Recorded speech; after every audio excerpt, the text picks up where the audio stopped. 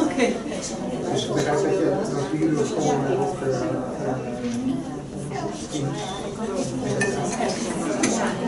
zie je voor dat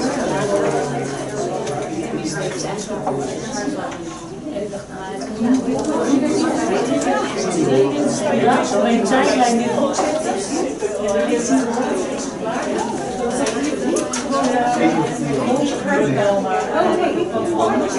Universiteit. Nee, maar jij hebt als docent Welcome everyone. Great you're all here. Great you're all attending my session. It's interesting that the camera is here, like, hi. Really pleased. Okay, I think I better stand here. Okay, welcome everyone in this session, last session of today. I hope you all had a wonderful day and I hope this will be a worthwhile ending. I'll try to make it a worthwhile ending at least. I'm Frank. I work as assistant professor at the Leoné Institute, which is a neuroscience institute. I'm also a neuroscientist by training. My PhD was really fundamental neuroscience. And actually I'm back at university now for a year and I'm trying to connect neuroscience, education and artificial intelligence. I'm actually in the artificial intelligence department. So I also design games and apps and try to model how our brain works for learning. But that's not what I'm going to talk about today. Today I'm going to talk about a perspective on learning. And this is very much work in progress. As I said, I'm just back for a year, so some patience. This is a paper I'm writing at the moment, and it's basically trying to formulate a perspective on education from the perspective of neuroscience, not necessarily saying or stating that that's a unique perspective, but or does unique predictions, but at least gives us a perspective that can help us understand what neuroscience could add. And a lot of neuroscience, there are a lot of neuromyths, and I've been in a few sessions which were actually about neuromyths. And my session will be full of disclaimers. And I still like this spot, so sorry, camera. And I think that's also, that should also be the case if you're talking about neuroscience, as I will be talking about in a second. Okay, and I'll try to squeeze it in 40 minutes. Okay, let's get started. So this picture actually summarizes what I will be talking about quite well. If we're talking about education, what we're basically at least trying to do as teachers, and of course also teaching myself, is that you want to align both the passions of a student and what they need to learn. And aligning means that they're not torn apart in two like in this image, but actually that they go in the same direction. And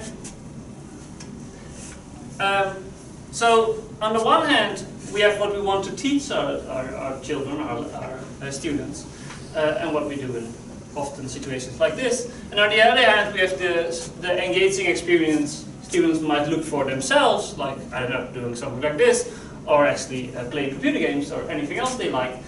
And ideally, we would align those two. So our learning experiences would be just as engaging as this, or just as engaging as a game. And I'm not saying that adds any truth to the statement, but still it's a nice citation. Experience is the teacher of all things. And to some extent that's true. At least experience teaches us a lot of things. And it can be experiences in a classroom like here, or experiences outside, or any experience in between. And what I want to kind of see during this talk is, okay, how can we learn from normal experiences and get it into the classroom? And the other way around, how can we actually make normal, like everyday experiences or special experiences, actually educative? And that's called the field of learning experience design. It's basically instructional design with a twist, with an explicit focus on the experience of the individual student or the individual learner. It's basically not a scientific field yet, I think. At least there are not very many papers on it. It's actually founded by a designer in Utrecht from the Arts Academy, who thought, okay, we should think more about the experience of students rather than on the instruction. It's a nuanced difference, but to some extent maybe an important difference. Okay, so we're going to try to connect these two. And as inspiration for this side, for the experiences, I take inspiration from games. So there will be quite a bit of gamification in the talk, as that is one thing that actually engages our students for sure. And games are by essence built to engage people. That's close to their raison d'etre, to just make you play. On the other side, talking about how you process information and how you learn, that will be the neuroscience side, the cognitive neuroscience side. Well, we'll be talking about the brain, a bit about how the brain works. And there I'll start from a neuroeducation perspective, which is summarized by this figure, which basically combines neuroscience, pedagogy, and psychology, and is a field which is booming but also overhyped. To be honest there.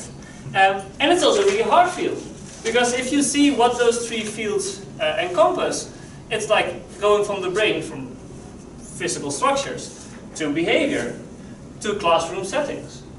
There are quite some leaps you require, especially to get from this to that one. To come from the brain to behavior is already hard enough, I can tell you, based on my PhD. And going from behavior to the classroom is already hard, let alone doing claims based on neuroscience evidence for the full classroom. So, also the goal of my position at university is basically a hard one. Because doing unique contributions from the neuroscience perspective to the classroom is a really big leap. You almost by definition will have the behavior in between. So in that sense we can add a foundation and add understanding, and that might be a bit of what I will be doing today, but doing new predictions, there are hardly any out there. Most neuroscience claims you see is you have to eat well, you have to sleep well, all those things we already knew. Not adding much. So you could think also to understand, or if you see neuroscience claims, you can actually categorize them in, for example, this way. So if you think about neuroscience, it's often about cognitive neuroscience, which is a combination of cognitive psychology and neuroscience. So it has already a component of psychology in there. So most of the neuroscience is a strong behavioral component. On the other hand, you have a distinction between whether it's based on hard data or it's only an interpretation. And most of the things you see are on interpretation. And if you go to the 4 quadrants we now have, this is basically the bridge you would want. Really cognitive neuroscience findings which are actually translated in hard data on behavioral change. Because we want to see, I don't know, better motivation, better scores for students. That's the holy grail. It's not our blobs and yay, the hippocampus lights up. That doesn't tell us anything. It will always have to be related to behavior, otherwise we don't know anything. And in that corner there's hardly anything really connecting to the behavioral or to the, in the end, the classroom setting. The only things that do work is you have some neural enhancers like taking pills and putting some batteries on your brain for transcranial magnetic stimulation, where there are some findings that there is some effect. But that's probably not the link we would like. Though some people on YouTube don't agree. With all people with batteries on their head. Weird people. Okay, so there's hardly anything out there. Another thing what at least we aim for, but is still very much in process, is actually to getting deeper insight in the black box. Because if we indeed can use hard neuroscientific data to see how you learn, that might help us, and also you as teachers, to better understand what happens. To give an example, just last Monday, yes, I submitted a granted proposal to work with Malmberg to combine our knowledge on how the brain processes words, so how the mental lexicon works, and use their data on all the mistakes that students make when learning words, and based on that, build a model of the mental lexicon, so how it works in your brain, and based on that, predict errors students make, and give tailored feedback. But okay, that's a grant proposal. That are not published findings yet. Far from it. But that could be something that we can indeed say, okay, we can look deeper than you could normally do. And it could either be with such a model as we would build, or with real neuroscientific data. But that's all still really, really young. There's not much out there yet. Okay, then you go here and you come to the easier side. Now you're just interpreting results and starting from there. So for example, one finding one of my PhD students is working on in the brain we know that words are roughly sorted by similarity. So if you're learning vocabulary, words are sorted by how similar they are in the brain. And it is across languages. So Dutch and English and German is all mixed. Okay, and we know that concepts are also stored based on similarity in the brain. So we basically designed a version of memory, the classic game memory, where the cards are sorted based on similarity. And are now going to test, okay, that's actually helpful learning. But that's like really taking some neuroscientific evidence, taking the interpretation from the data, so the data is there, and we take the interpretation and trying that in practice to try to get to a behavioral result. Again, there's not much out there, but it's at least a way to use neuroscience data. And the last one is based on the behavior and the interpretation, and that is often a perspective on how we learn. That's, for example, the easy claims about you have to eat well and you have to use multiple modalities and what else. And there is often only another reason to do something we already did. Not adding something new specifically, but at least it's a different way, potentially a different way of thinking, which might be beneficial both for teachers and for us as scientists to think of new questions. And here I'm actually going to talk only about this corner. So learning perspective. A perspective on learning from a neuroscience, and in this case, gamification perspective, which might shine a different light than you would normally think of on how education works. Yeah? Okay. So, any questions about this first part? No? Otherwise, my disclaimer is coming. Okay, disclaimer. First disclaimer, I'm not saying I make unique predictions with these statements. Actually, what I'm now doing in the paper I'm writing is for each of the things I'm saying, I'm basically relating it back to education science. And if I say, okay, based on brain neuroscience findings, we will predict that this happens or that this is relevant. What I need to link to education are the education findings, stating, hey, there is an, concreteness effect, or hey, there's a testing effect, etc.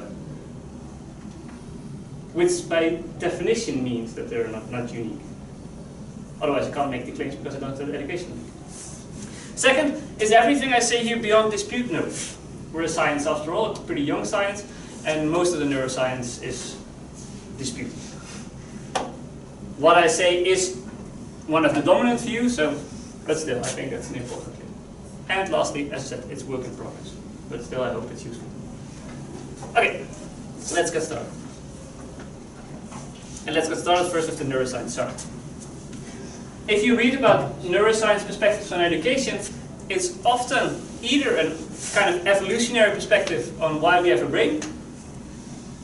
That's one way neuroscience evidence is used, loosely used, as we are in the interpretation side of things. Or basically how the brain works. And I'll shortly describe both. So, the evolutionary perspective is often a perspective of, okay, we are not meant to sit in chairs like this and sit all day. We're meant to run the savannah, explore, and interact and use our body. And the most fundamental, basically our brain is meant to interact. And that's also true, like the bigger your body, the bigger your brain.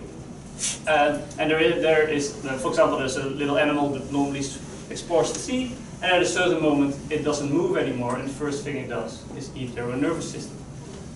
Because you don't need a nervous system without moving. So, and the two fundamentals you had at the time as a human being were either your body and the external space, and the interaction between the two.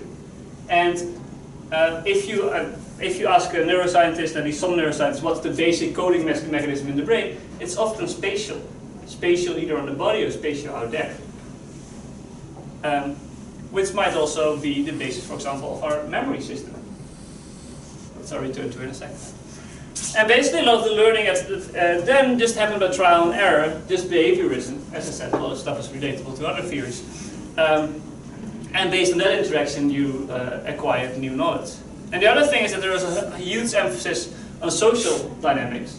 And that's the other reason why many neuroscientists believe our brain is relatively large. So for example, this is the relation between body weight and brain weight. Nice linear relationship. Yes, a blue whale has a bigger brain than we have.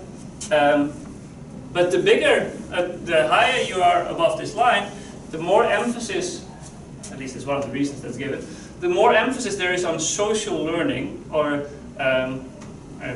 social raising of offspring in that species. So for example, it's also the chimpanzee actually raises their offspring collaboratively, just like we humans do.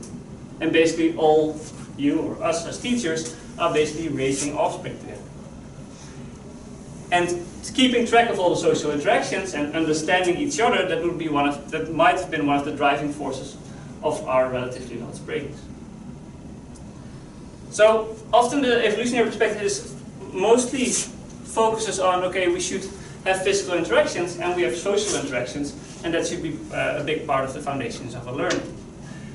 And then you can, for example, think of trial and error learning or making bodily movements. If you're talking about spatial learning, that could be the explanation why something like the memory palace works so well, where you remember something based on locations in your room, for example. And why children are relatively good in memory or concentration in things. And spatial memory is one of the memory skills that doesn't strongly improve with age, in contrast to most other memory skills. And then now, slowly, neuroscience findings coming out showing that something like conceptual memory might actually also be spatial in nature, but then based on similarity spatial relationships.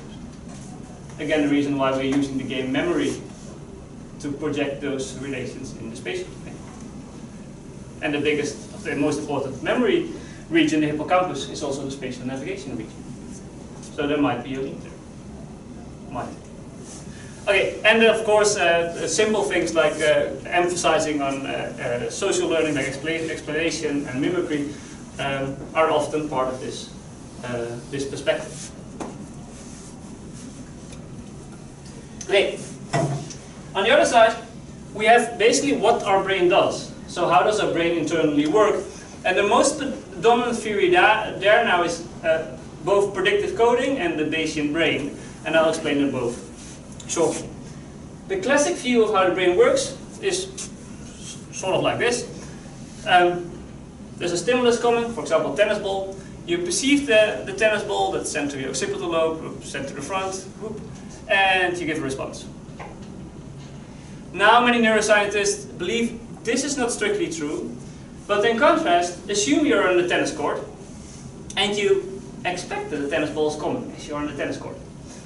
So you send your prediction to the back of your brain, predicting there's a tennis ball coming. Expecting. Next, the tennis ball is coming, but it's just at a slightly different place than you expected. Then the only thing you do is actually code the difference. So you code the difference with the expectation. Predicted it to be here, and it's a bit to the left, for example. Or instead of a tennis ball, it's a golf ball. That's unlikely on a tennis court, but and you send the prediction forward,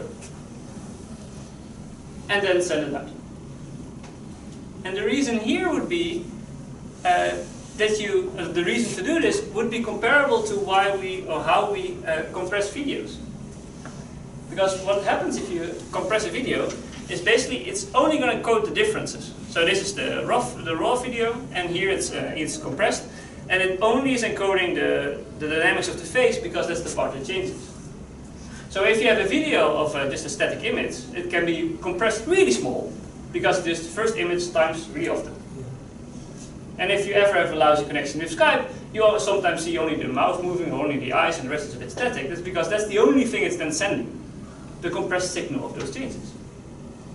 And the idea would be that for the brain it would be an efficient mechanism that if you can fully predict the world, you can just perfectly adapt to everything, and that would be the most efficient way to handle the incoming information. And all deviations will be extra striking. And based on that you interpret your world. And then the goal of learning is to make this difference, or the prediction error, as small as possible. So you want to understand the world as good as possible to be able to predict it as well as possible.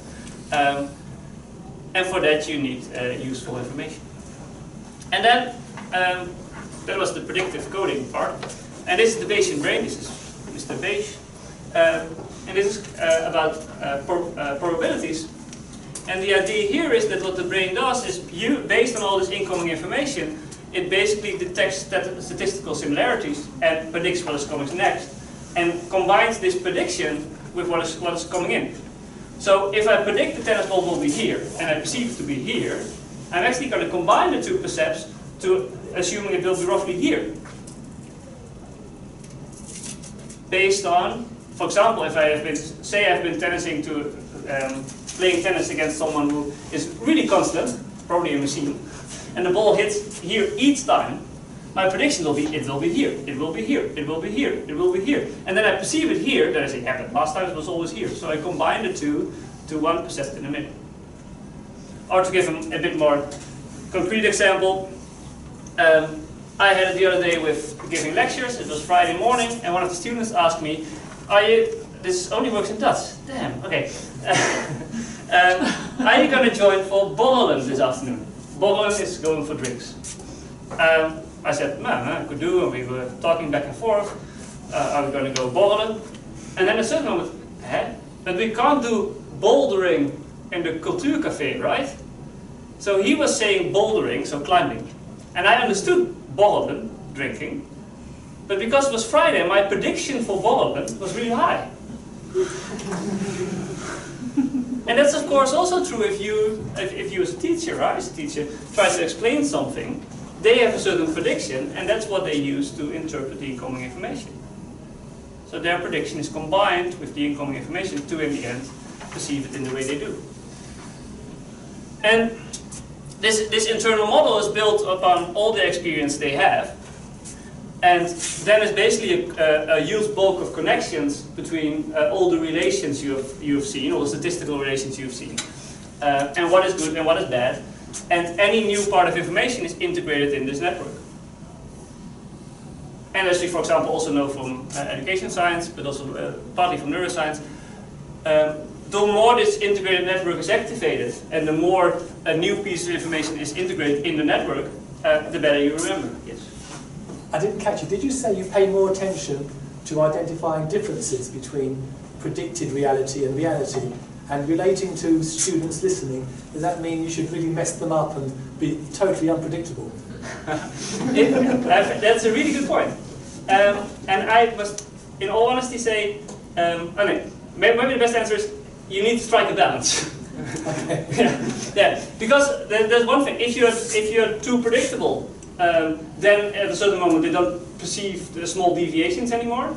If you're too unpredictable, they can't detect the structure and can't see the statistical irregularities, even from this perspective. In an earlier session this morning, we said one of the findings of the research is repetition and variance.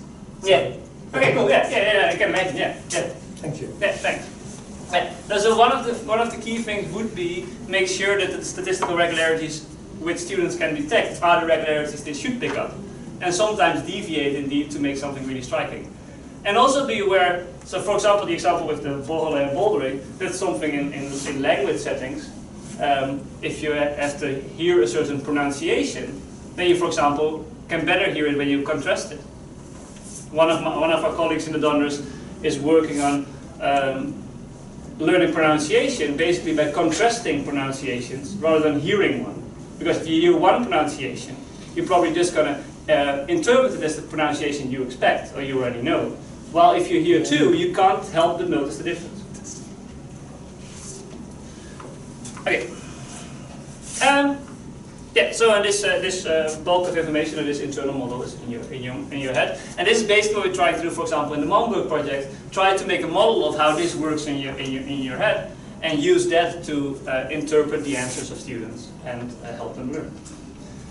But that's still very much work in progress, even more than the story. Okay, so these are the two sides I highlight from the neuroscience perspective, which, as I said at the start, is basically an interpretation of findings, quite far away removed from the data still. But it could help us think about how we teach and how we do learning. Okay, now I'm going to connect it to gamification. As gamification says, okay, we we know what drives motivation, and we know what makes experience engaging, and that should, to somewhat degree at least, fit with what I just said about what the brain basically, between really big quotes, likes. Okay. Anyone did anyone ever do anything with gamification? Probably. Yeah. Probably, yeah. It's hard to miss some. A bit you almost did cool. So this part I'm going to tell here is based on a book by Yukai Chao. This is Yukai Chao. This is all his idea. And if you Google for autolysis, you'll find the book quite easily, and also his website with all the explanations. He is roughly my age, I think, and he spent most of his time playing games until he realized I might do something more useful with my time and with my gaming experience. And now he's one of the most sought after speakers about gamification. Mostly targeted at the commercial industry. I think he has half a chapter on education in his book, but the ideas also apply more broadly. And I think he did an awesome job on this model. So, also the book is worth reading. Okay, I'll walk you quickly through it. So what he says is, as starting point, each game or each gamification experience should have an epic meaning and goal. So a reason to play it. In most computer games it would be saving the princess or being the hero in any other way. But it can be anything else. In education it might be, I don't know, in my courses, understanding one of the last frontiers of science, the brain. That could be an epic meaning and goal. And that's something that triggers you into playing a game or learning a topic. Empowerment of creativity and feedback is being able to choose your own route and learning from the feedback you get. That's partly the trial and error learning we talked about earlier, and it's also the relatively big emphasis on creativity these days. Thirdly, social influence. It's all the social aspects of working together, either collaboratively or in competition, or just a social comparison, which makes an experience engaging. Unpredictability. A lot of games have unpredictability by, for example, using dice, and that gives a sense of excitement and a sense of automatic prediction. Oh, what will happen? What will happen? And that's, for example, you can also use in your lessons. I sometimes do it. Okay, you have to present. And students find that a lot less random than if I just say you have to present, even though it's sort of the same thing. Okay, avoidance is basically doing something or being motivated to do something because you don't want something else to happen. In games, it's often losing lives or having to go back to start or something like that. In the school system, it's mostly getting a low grade or failing a course or etc. And this is probably one of the gamification mechanisms we're actually quite good at in schools. Okay, scarcity. Anything that's scarce, people want. That could be either an object, like in many computer games, so a special object. Could also be time. So for example, making time a scarce resource by putting on a timer is something that motivates people into action. And also the concept of happy hours is based on a scarcity principle and motivates you to go to the bar. Okay, ownership is having something personal. Something that's yourself and something that you can tailor. Either your customized MacBook, or your customized, I don't know, place or own place in school, or your customized, I don't know, agenda, or phone, or anything, but also your own way to do, for example, an exercise and putting yourself in there. Lastly, accomplishment is your sense of progress, that you notice that you move forward. Many games do that with squares you walk on, or you get points, and this sense of progress, also with dull games like Candy Crush, that's what keeps you going. Getting better, woo! While depending on type of school and type of teacher, this sense of progress might sometimes be not that clear.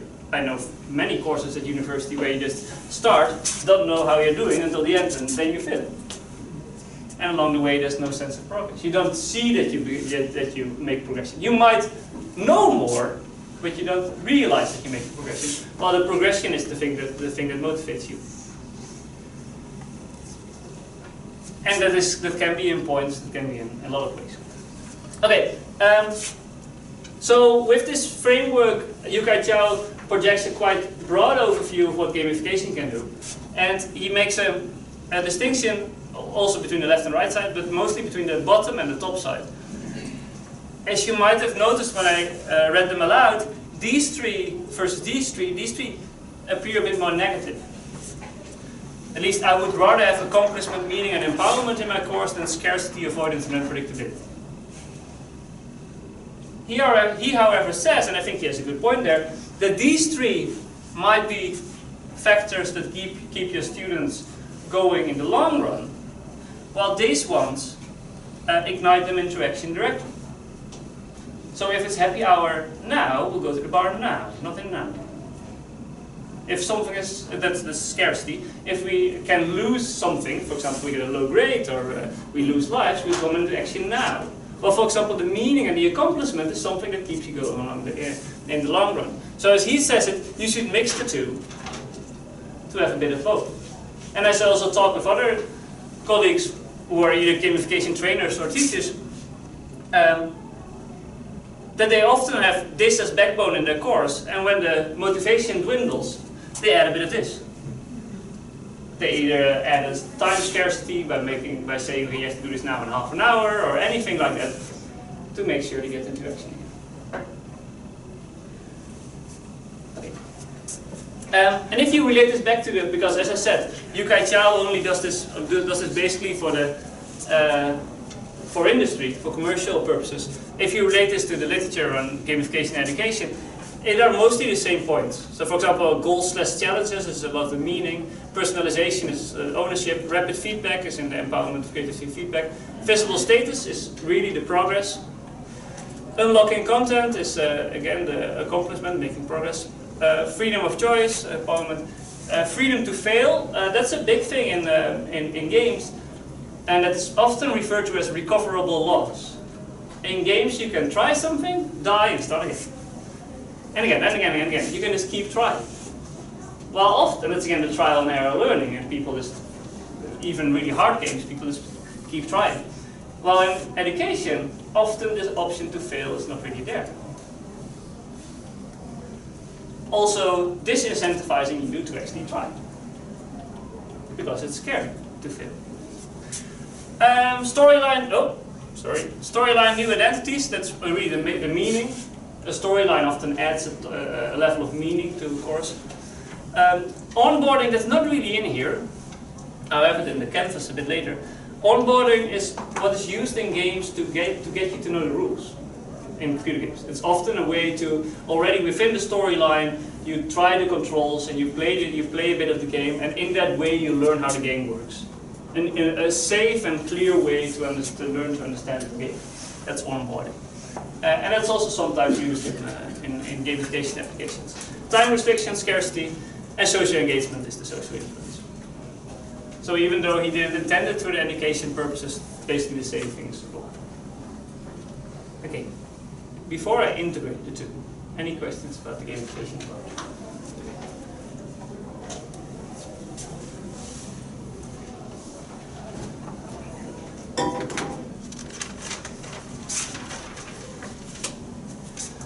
Okay, so I'll hand out the canvas. As I said, work in progress, big disclaimer. Here you go.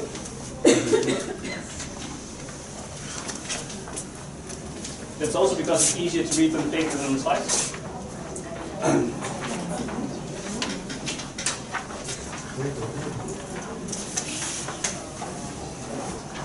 Okay, on the back of the canvas you see a bit of explanation of the points. What I'm basically now doing in the paper is relating all those boxes back to the literature and trying to also motivate the structure of the model. As I said, work in progress. The random characters at the bottom of the back, that was my contact information, but the printer apparently didn't agree. So if you're interested, for example, in the paper, you can always drop me an email. My email address will be at the last slide. Okay, then I'll just walk you through the canvas and give mostly just a few explanations examples of how I use it in my courses. Of course, I have a different target audience, mostly first-year artificial intelligence students, but at least it could be some inspiration of how you might also use it in your lessons. Yeah, that's what I do. So on the one side, analysis or gamification, on the other side, the part about the brain, and as I said, group tests. And I'm going to start at the left bottom. So now we have trust, safety, and clarity. And I try to do it in a few ways in my course. In the long run, for my courses, there's also always a really warm welcome over the mail already. What do you want to learn? And I'm Frank. I also really introduce myself as a person. Quite often, this sometimes happens by accident in talks, but I sometimes do this on purpose. I just got married, so I show this part, and I basically tell a bit about myself. Actually, fostering the trust and the bond. The other thing, most of my courses, if you walk in at the lectures, there's music playing. Soft music, relaxing music, music to make you feel at home. Same for the breaks, or I put a video on or something to give them the feeling of safety.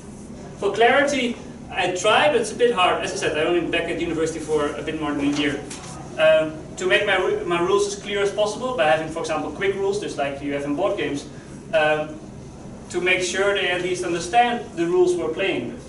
And as I'll say later on, I try to have as few rules as possible, basically saying, okay, I have a fair use policy. I only set rules when I need, which most of the time works. But okay, as I said, I have different talk techniques. Okay, action and influence is both the influence on my course and the content, but also the bodily actions. So quite a few exercises actually involve moving around the room or moving physical things. So for example, in my Brain for Artificial Intelligence course, students get cards with all the key concepts, 200 in total, per block, per 3 weeks. And they basically have to sort them. So physical interaction with what they need to learn.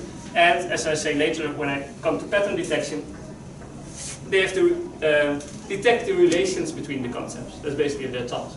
And they do that by physically moving them in space. Okay, curiosity and predictions. I have quite a few of the neuromyths at the start of my lectures to just let them predict wrongly, and then I'll tell them the real story.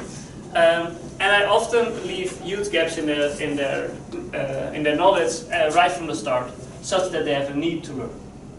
And for next iteration of the course, I might actually let them make part of the exam at the start, to let them make the predictions fail, and then start from there. And that's of course related to the testing effect, which really does show that basically making tests and being tested is the most effective way to learn. A really high effective way to learn. And that I also try to introduce by letting them make those predictions. Okay, environment and embodiment, a lot of stuff I try to make physical, wherever possible. So for Brain for AI, I have physical cards for the main concepts. I also teach a course on academic and professional skills, and then I just made a stack of cards with all the key skills they have to learn. So they can just browse through them, sometimes they have to sort them, I have this one, I don't have this one, to make it physical. And to have a concrete mnemonic, they also have all of clear icons, a clear mnemonic of the things they have to know and have to be able to do. And sometimes I also use the environment or try to link it to the environment around. And actually the music is also fine. That's one other thing. For example, the music, I have I don't know, 20 assistants for this course, because quite a few students. And then I have students that say, oh Frank, this really doesn't go well. It's Friday afternoon, he had exams the entire week, this doesn't work. And they don't want to work on this and this and this, or they're just really lazy. I said, okay, put on music, this music. Then it works. Basically to activate them, to get the energy up again. And then I'm trying to use external influences to get them to in the right mood again. It doesn't always work, of course. If I try, it's all really easy, but still, it's for inspiration. Okay, feedback, incentives, and consequences.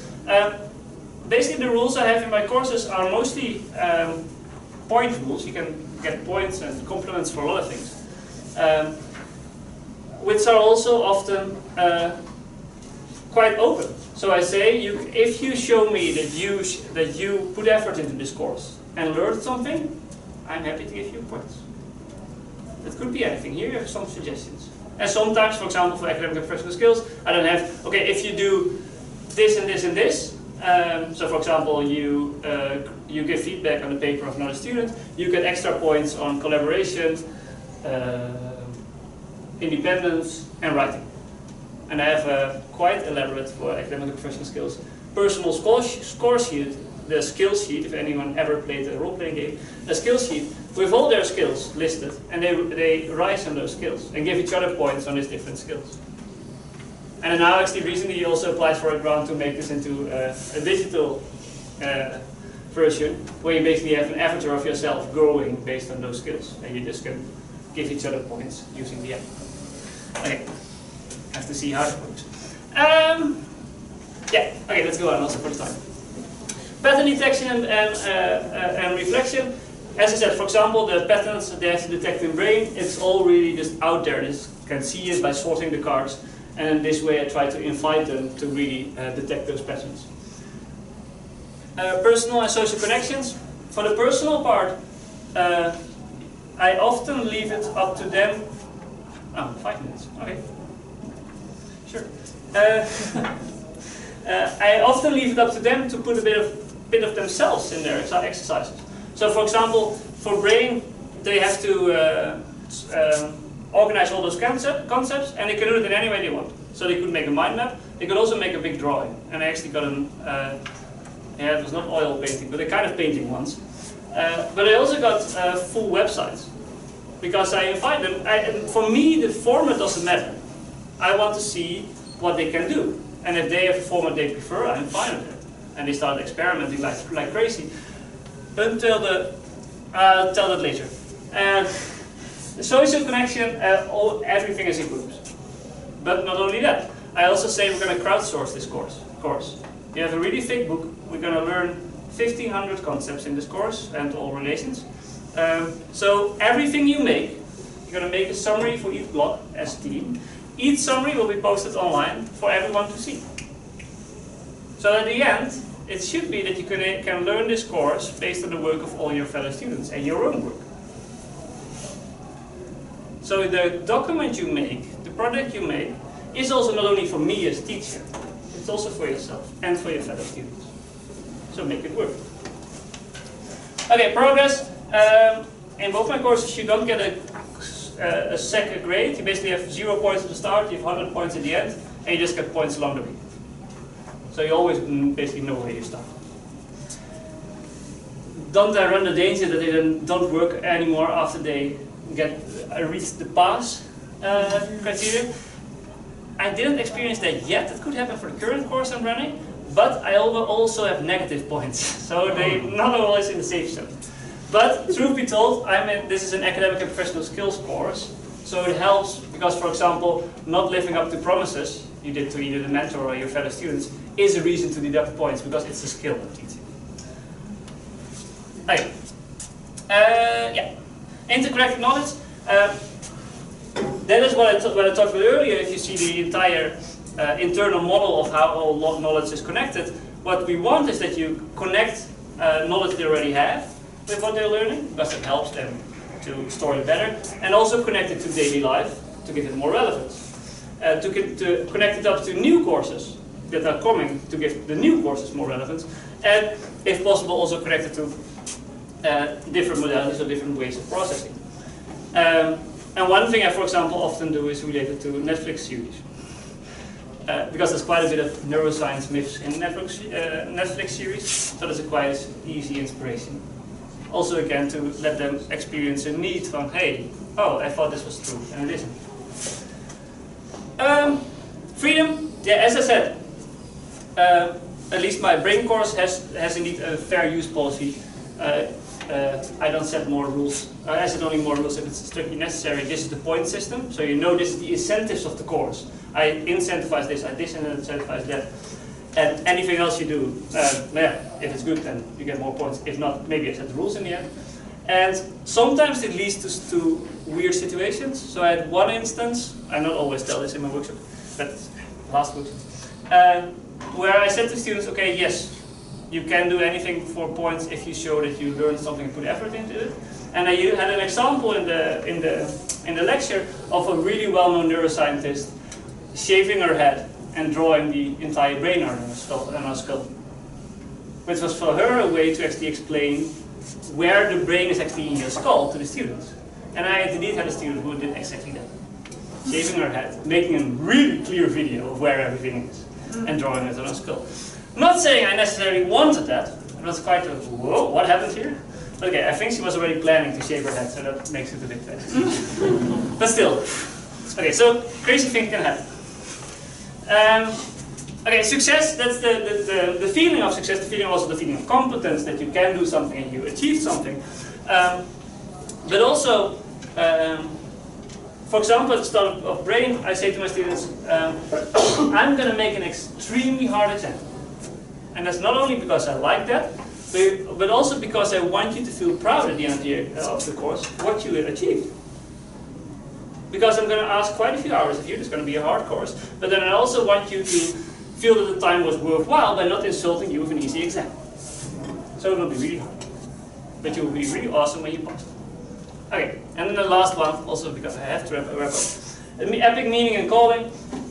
If you think about, especially computer games, they often start with a really fancy intro, setting the scene of that you have to save a princess, or that you have to be a hero in any other way.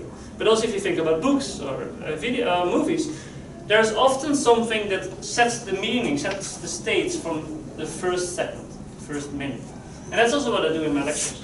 The first 20 or minutes, I think, for my Brain course is just stating how freaking awesome. You have two last frontiers of science, neuroscience and artificial intelligence, and we're going to do this in this course. Woo!